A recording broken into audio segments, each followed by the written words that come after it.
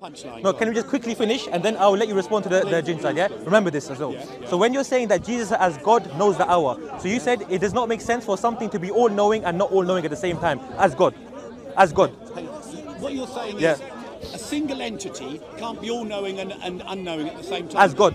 God. Yeah, but I'm saying to you, Jesus Christ is two entities. Okay. This is what you've got to understand. Jesus Christ is two entities. Yes, he is human and divine. Okay. Two entities. Two separate wills? Now let me break down. Can I respond now? That's fine, but we didn't address it. No, we were talking about, first of all... Let's go back to the jinns then, yeah? Yeah, we're talking about the jinn. Yep. And I was trying to bring out a parallel according to Islamic understanding. In order for me to understand, where you can have a person, a human being, who's standing there, and unseen to the eye, there can be a spirit dwelling in that person who is influencing this person.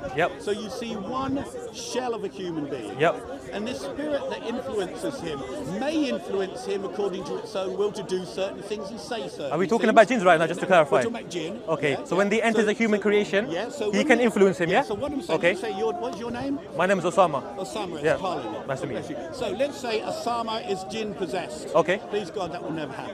Okay. God forbid, he's jinn possessed. Now, the jinn is inspiring him to say something to me. Okay, out of my own will, Out of my own will. No, you don't have a choice. Okay. He influenced me. He's influencing your will to make a really blasphemous statement to me. Is the jinn all-powerful? No, hang on. We're first of all establishing. No, don't jump. Let me speak. I will let you speak, but we have to establish the principles. First of all, Colin, we have to establish the whether the jinn is all-powerful or not is not the point I'm making. The point I'm making is it possible for something that seems to be a singular person to have a hidden spiritual influence that may influence the things he says, but when it doesn't, you're back to being who you normally are and you're talking normally. So that's the question. When the jinn, hang on, but when the jinn wants you to speak on its behalf, he can make you do this, and when he doesn't, he won't. So according to your own understanding of a spirit dwelling in a human body, is exactly my back to you is how the divine and the human nature of Jesus Christ can coexist in exactly that same analogy. Can I respond to that now, So I'm going to go back to the jinn topic because I believe it's really important for you to understand that these comparisons cannot be used. Absolutely not. You cannot compare jinn and God. And the reason being is because we can agree that jinn is a creation of Allah subhanahu wa ta'ala, just like humans are. So if a jinn possesses a human individual, he can only do so from his limited capability. We can also, for example, doing ruqya, we can get rid of that jinn. Therefore, that jinn does not have the same power or influence as you. But when it comes to the attribute of God being into a human baby, we have to understand what we're talking about is God. When we establish what God is, we understand God from his attributes. So we know that God is all-powerful, he's the Most High, and he's perfection. So these are the attributes that we affirm with God. When it comes to the human being, we also agree that a human being is imperfect. He does not have the attributes of being all-powerful. He does not have the attribute of being almighty. So these are the principles that we both agree upon. So what I'm trying to do is understand these two natures and see if it actually makes sense, if it's tangible. So wait, just please let me, I'll finish here, of course. Now I want you to not use a jinn example because it's not a good analogy. What we should do... Say one thing, I find at my age hard to follow a series of statements that you make coming to a conclusion. And it would help me if we could slice the cake up a bit, because otherwise I won't be able to give you an answer necessarily. So what I'll do is just so I can mention the point and then let's link it to that point only in order for you to not be So what I'm saying to you is that when a human God, the most powerful, the most high, the perfect, we have to agree that God by nature is perfect. When he entered into his creation, either he diminishes attributes and he does not become God, or when he becomes a human baby, we have to conceive that entity that you're talking about is perfect, but at the same time is not perfect. So what I'm saying to you is that we agree right now, when God has an attribute of perfection and has an attribute of imperfection, that is contradictory by nature. That goes against God's nature. See if I understand that. You're saying that God can't enter into creation because it limits his perfection. Is that what you said? Absolutely, yeah. Right, so you're saying that God has never entered into creation. If God entered, okay, let's break this down here. You're saying do we agree that God is bigger than his creation? When you say bigger than his creation, see, Shamsi would have said the same thing, like God can't get in a small space, i.e. you can shut a door and keep God out of. No, God transcends creation and his power maintains every molecule and atom. And we can't separate his person from his presence. Okay. This is what Jews and Christians so you would believe. disagree that God is bigger than his creation? When you say bigger, Yeah. creation exists in God. Do we agree that God is the Most High? First of all, God doesn't have dimensions. Okay, wait. This is what I want to understand. That's you fine. Said to me, I don't know. I'm not talking about dimensions. Is God bigger than creation? I'm not talking about dimensions. When I'm saying bigger, I'm not talking about dimensions. What I'm saying to you is that God is most powerful. He's more stronger than his creation, and he's most high. So what I'm trying to say to you is, the Lord of creation. So what I'm trying to say to you is, how can God enter into his creation when that creation? Yeah, how can God enter his creation when when the entity of God is bigger than the creation himself? That's contradictory as well. But the point is, I think we're going to a different topic. No. I hold you on that? I will do. Statement. You must allow me I will to allow you. If I just need to go, I will do. I just need to go back to the topic. I do apologize. Yeah, no, but you just said something about creation. You can address that. You can address that. As far as how could he be in the body of the man Jesus? We can address that. We can address that. But that was. I would like to reply to what you. I will let you do so, but I believe that was a side point. Could you let me reply to a statement you made, and then we'll go back? After. Otherwise, you'll have had two goes. After I finish. It's not about goes. I'm just having a conversation, to be fair. I know, but you made a statement that I don't agree with, and I want to prove that you're wrong. Okay, I will let you respond to your point. Just give me at least 20 seconds to finish. Then you'll have asked me two, and okay, I'm not going to ask you a question. I'm just trying to make a statement right now. So my statement was trying to say to you is that when God entered into his creation, therefore he limits himself, therefore his divine attributes get diminished. Once an entity's divine attributes gets diminished, that person is not the same God anymore. Just like okay, now just 5 seconds. Just 5 seconds. Something cannot be perfect and imperfect at the same time. I would like you to address that question. Okay, right. Can I just say this, and then Chris, you can. Right. This is a very interesting question that my friend here has raised. He made the statement that if God, the perfect God, was to enter into creation, it would limit his perfection. Now, according to Judaism, God has entered into creation on numerous times. And if we go to the Torah, right, which is the book accepted by the Jews, we can see the whole history of Judaism interspersed with series of God entering into creation for a divine purpose. Yeah. So the simplest one would be, do you know what that object is? What is that object? That's the holiest object that has ever existed in Judaic history. It's called the Ark of the Covenant. Okay. And in it says, and let them make me a sanctuary that I may dwell among them. Right? This is what God has commanded. He also said, I will establish my abode in your midst. I will not spurn you. I will be ever present in your midst. I will be your God. Okay. So we come from a foundation that is entirely Jewish. All the apostles were Jews. And they brought to the table a belief in God the Father and in belief in God the Spirit. And his Spirit did enter into creation. This is why our God has the called omnipresence, which I don't think the Islamic God has. Okay, wait. Do you think God is omnipresent? Wait, one at a time. Right now you're talking about Judaism, yeah? You're going back to Jews, what they believe in. So you're saying, wait, 1 second. So you're saying the Jews, they believe that God entered his creation. Firstly, Jews do not believe that God became a man. Okay, we need to establish that. Wait. First of all, please. No. You have to. Jews believed that God entered creation. You have to let me respond. Jews do not believe that God became a man, number one. So we cannot use that argument. And again, I'm trying to address one topic, but we're going to different things.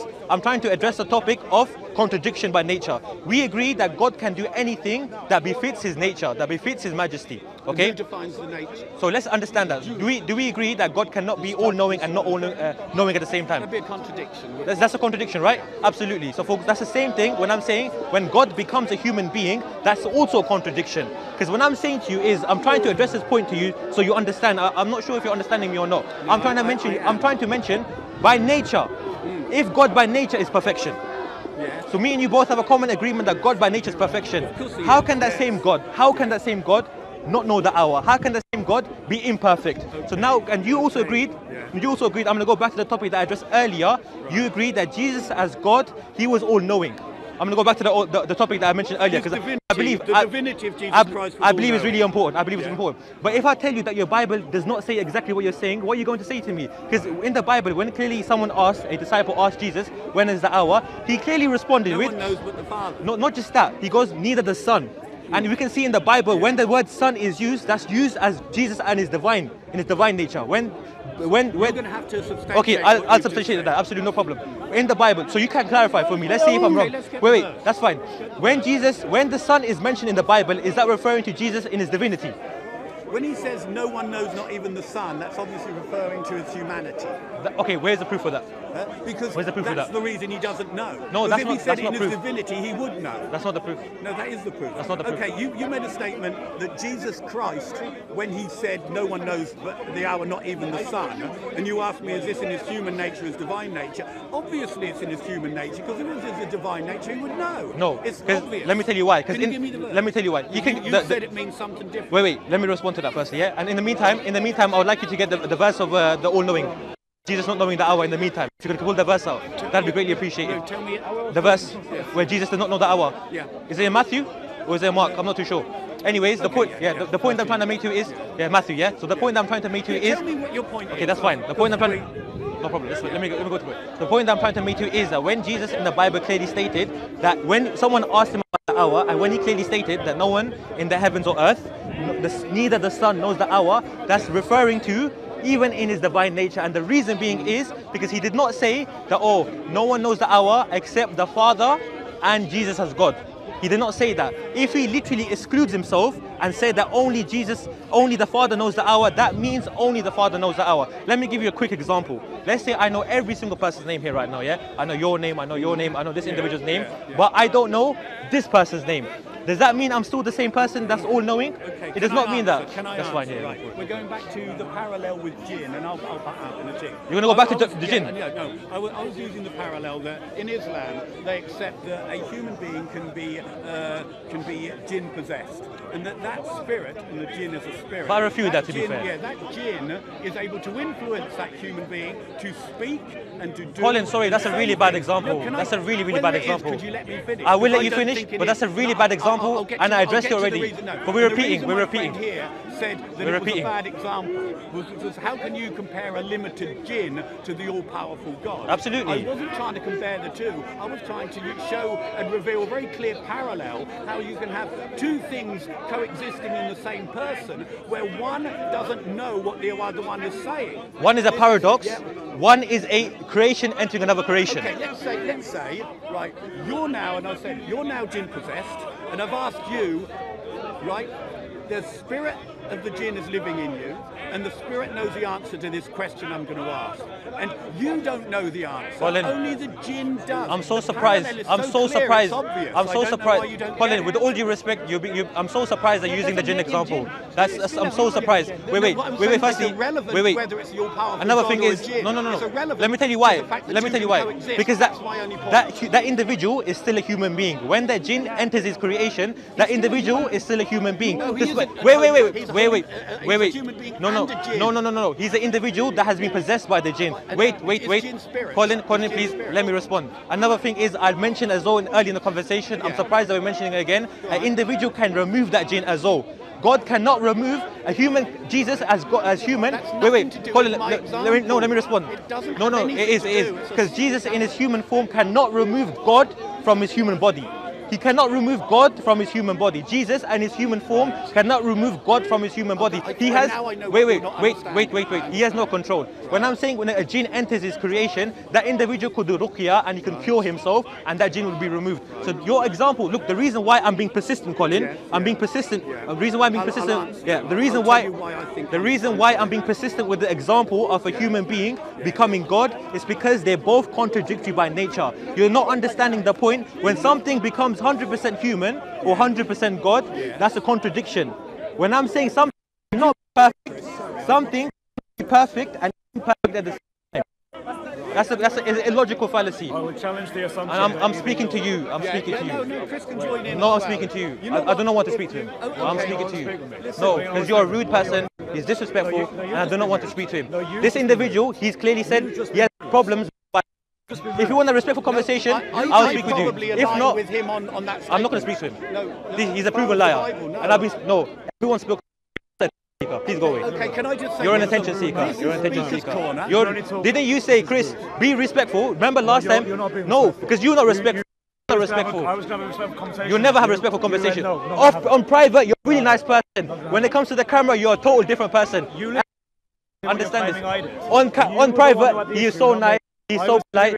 On camera, wait. What happened last time then? What happened last time? You changed. Just when the camera come on, you change. You change. No. No, I don't. You're a liar. You said you have problems accepting Bible verses. But anyways, let's have a conversation. problems accepting Bible verses. Okay, Colin, let's not change the topic just because he's here. Let's continue the conversation.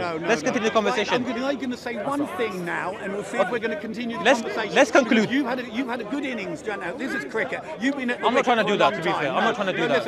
You entered the conversation, Colin. You entered the conversation, not me. I did not speak to you. You came to me, Colin. You came to me with the topic. I was speaking to another individual. You came and no, I wouldn't say interrupted, but you interjected the conversation. Joined in the Interjected. That's fine, Colin. But I'm saying to you is that you can't just say to me, I want to speak to him. So it's up to you. Look, don't make it sound like I Colin, let's conclude. You're getting this individual in. He's a rude person. I don't want to speak to him. Respect my opinion. Respect my opinion. If I don't want to speak to someone, respect my opinion. If I want to conversate with you, that's fine. Anyways, let's conclude. No, we'll leave it. Yeah, let's conclude, Colin. Yeah, let's just conclude. I'm gonna just finish off. I'm not gonna conclude. That's fine then. You can go then. Goodbye then. I thought you was a nice person, but if you just because this individual is interrupting, that's fine. No problem. You can go. You're telling me you can go. He's got to go, but I want to finish the conversation with you after already telling me that I interrupted your conversation. Interjected. I said interjected. I didn't say interrupted. I used my terminology very wisely. You did. You did. You came to me. You came. You interjected the conversation. I had no problem with it. I had no problem with it. But that's fine. I don't really, to be fair, you're not able to answer the question, to be fair. I've never been rude to you. I've been really nice and I've been having a nice conversation with you.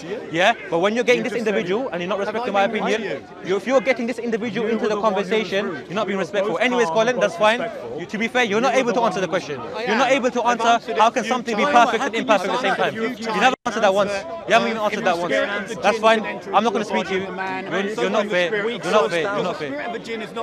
Again, you mentioned Jinn again. You're really persistent with the Jinn example. So, how can God, the Almighty, powerful, become more than a Jinn? So God can eat food. God can eat food. If you're going to limit God to something that Jinn can do, then we better leave. So God was a baby. Absolutely ridiculous. God is not a baby. So God became a baby then. Did God became a baby or was he a baby? Did he enter this creation? No, you have to answer the question really carefully. The flesh of Jesus Christ came from Mary. The spirit of Jesus Christ came from God. And that's according to your own beliefs. Okay, with my beliefs. That God became a baby. Prove it to me. Prove it to me. Hit something of his spirit into Mary and said, no, that's a lie. Now you're lying. Wait. When the ancient Jibreel breathed to the spirit of Mary, that's not God. Wait. That is not God entering his creation. Colin, you've been a proven liar. I'm not going to continue this conversation. You're a proven liar. I'm not going to conversate with you. You're an individual in disguise. Goodbye. No. I'm not going to speak with this individual. You're a liar. I'm not going to speak with an individual like this. With these type of people, I'm going to walk away. Okay, that's fine. What's the spirit referring to? Here we go. Wait. What's the spirit referring to? What's the spirit referring to? What's the Arabic word for it? Yeah. So wait. What's the exact word for it? It's not just ruh. What's the full word? What's the full word for it? What's the full word there? Ru'ah? There we go. Mary, daughter of Imran, whose body was chased, therefore we breathe therein something of our spirit into her. Absolutely. Okay, wait. No. You are a liar. You said I was a liar. Are you going to let me speak? Are you going to let me speak? But not if you call me a liar over something. No, because to be fair, you're not a sincere person. I'm not going to conversate. I'm not going to continue the conversation. Wait. I'm not going to continue the conversation. No, I'm good. No, that's a lie. Okay, if you're a liar. Yes. Wait. One second. When I'm talking about angel Jibreel breathed to the spirit of Mary, I'm gonna prove the verse. Okay, that's fine. Wait. I made a claim. Let me provide the evidence for it. Wait. No, I'm not gonna go to translation. Let me go to it. If I show you the verse, then you have to retract the statement. 1 second. Wait for me. That's fine. Mary. Wait. Are you gonna let me exactly? Why are you walking away now? No. I'm getting the Quran. I'm gonna get the Quran and I'm gonna prove it to you. I'm gonna give you the Quran. I don't care. One of the most serious things. It doesn't matter. Your person. What is more worse is you saying that God is a baby. That's more worse. That's more worse than you're a liar. Anyways, let me go back to it. God is a baby. No, yes. You said God you is are a baby. God. I 3 times said God dwelt in a baby. Exactly. That's just as bad. That's just as bad, to be fair. God, the most powerful, the all high, the most high, the most powerful. He dwelled into a baby. The nature of the baby is weak. Baby of the nature is pride. The baby defecates. Yeah, may Allah guide you, man. May Allah. He wasn't letting me prove us. Goodbye. Okay, that's fine. Goodbye, my friend. Goodbye. Yeah, you lied. Goodbye. You interjected. Goodbye.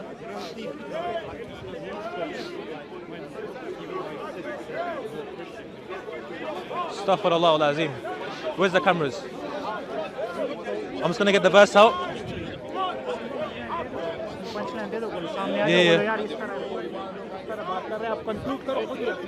So look, in the verse in the Quran, in Surah Tahrim, it clearly states, and Mary, the daughter of Imran, who guarded her chastity, so we blew into her garment through our angel Gabriel. This is the translation, yeah? Sahih International. And she believed in the words of our Lord and his scriptures and was of the devoutly obedient. The scholars have understood the ruh to be angel Jibreel. So clearly this individual was a liar. This person has lied. This person said that Allah has blew the spirit to Mary, when clearly it said is done through with the angel Jibreel. So this individual was lying, and this individual was not able to answer the question. Something cannot be perfect and imperfect at the same time. This is a lie. Allah by nature is perfection. Human by nature is imperfect. How can you say God the Almighty, the Powerful, He became a human baby, He ate food. Allah subhanahu wa ta'ala in the Quran says that Jesus and Mary used to eat food. The nature of the Almighty is self-sufficient. How can God be self-sufficient but need food? The Salaf al-Salihin, they used to reply and said that when an individual eats food, that means he defecates. Astaghfirullah al-Azim. You're telling me God used to eat food and he defecated, he went to the toilet, he changed his nappy. La hawla wa la quwwata illa billah. We do not believe this. Us Muslims, we have the most logical understanding of God. He's the one Almighty, Ahad. His attributes makes the logical sense. So, akhi, I'm going to leave it with this. This individual is a liar. Assalamu alaikum wa rahmatullah.